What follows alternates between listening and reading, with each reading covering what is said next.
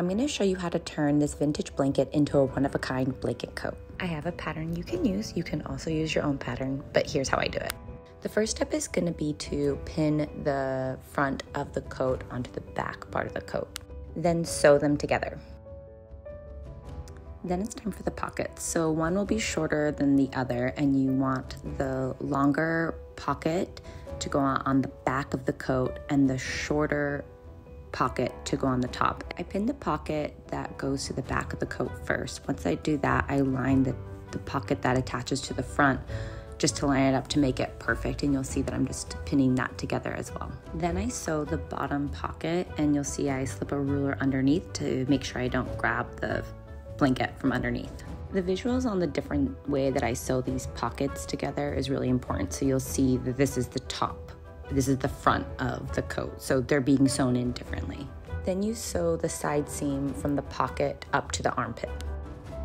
Then you'll do the blanket stitch from one slit to the other, only on the back of the coat. Then it's time to sew the side seam down, and then once you get to the slit, then you open it up and just do around the entire coat and go all the way to the other side, to the other pocket. A crucial part about this, since there's gonna be a lapel, is you're gonna be mindful of your stitching because you don't want there to be knots on the part that's gonna be folded out. Once the side seams are sewn, you can then sew the pockets together. Time for the sleeves. Okay, so we do the top part of the two-piece sleeve on top.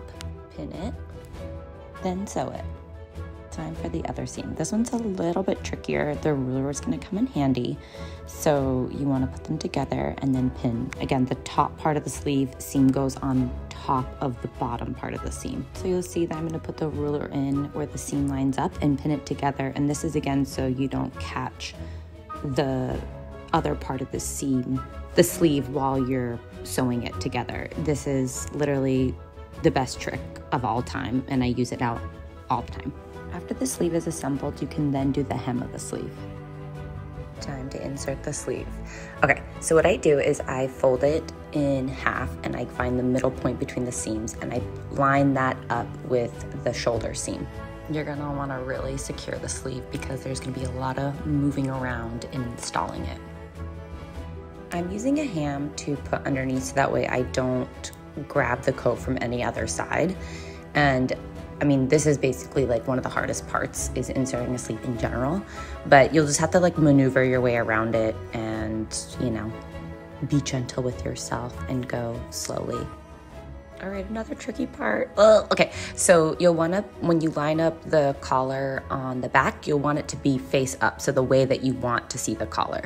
And when you pin it on, you wanna pin it so it basically just covers that blanket stitch, so that should be about a 1/2 inch.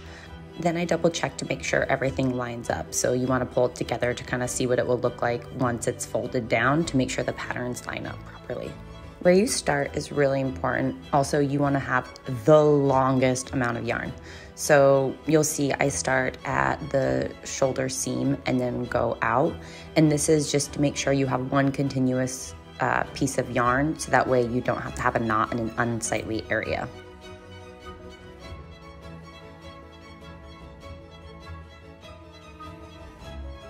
For the belt loop holes, I just do a tinier version of the blanket stitch, and just, you'll see how I just kind of go around the whole one side, and then once I get to the other edge, I kind of just cross over. So then you cross over and do the same that you did on the first side. And then when you get down to the end, you can see that I go over and put the yarn through the other side to secure. Time to iron down the collar and lapel. So having a ham is probably the best thing. If you're not, you can use like a rolled up towel or something. But basically you just want to make sure that you have that curved shape for the neckline, so that way it's not flat. As you can see, I'm going around the edges and just kind of steaming it, and then I'll sculpt it with my hands to cool it down. Then for the lapel, you can just iron it flat. I'm using a tailor's block to keep it down flat, so when it cools, it will have a really nice crisp fold. When you're doing the belt, you want to have as long of a yarn strand as you can handle, because the least amount of knots that are exposed from starting and finishing a new yarn strand is ideal. then you're gonna put the belt through the belt loops. And I have it be, the design is so you don't see the back of the belt, it's hidden, but then you can cinch it in the front. So you have a nice fit in the front and loose in the back. And that's how you turn a blanket into a coat. Whee!